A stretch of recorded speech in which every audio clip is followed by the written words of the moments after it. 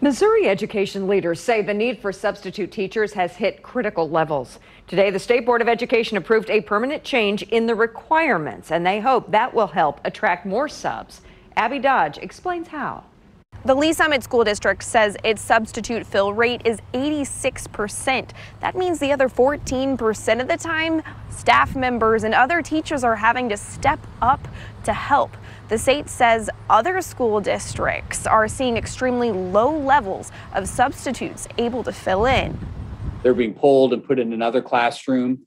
I know counselors are being pulled. I know superintendents who are in middle schools and teaching science because that's what they've got. And so it's really disrupting, their ability to do school the way it needs to kind of be done. Paul Katnick is the assistant commissioner for the Missouri Office of Educator Equality.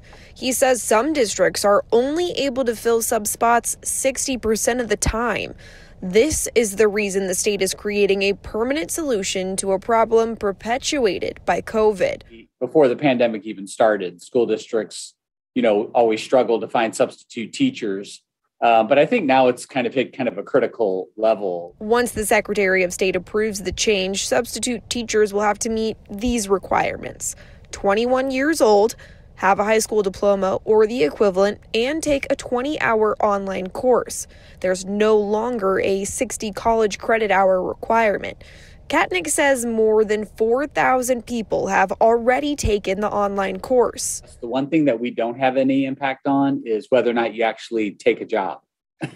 Samara Jones is the founder of ECE Solutions. Her staffing agency is focused on early childhood learning subs, but she says they're seeing the same shortages as primary and secondary schools. People calling and saying, hey, we need a sub now. Do you have long-term subs, short-term subs? Can they come in, at different hours throughout the day? She says people want flexibility. America is honestly looking for that work-life balance.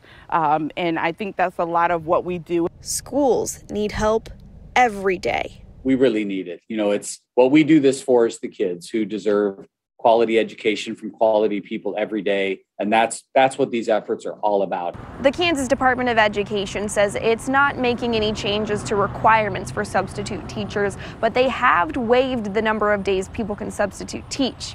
For a link to the Missouri program, you can go to our website, kctv5.com. Abby Dodge, KCTV5 News.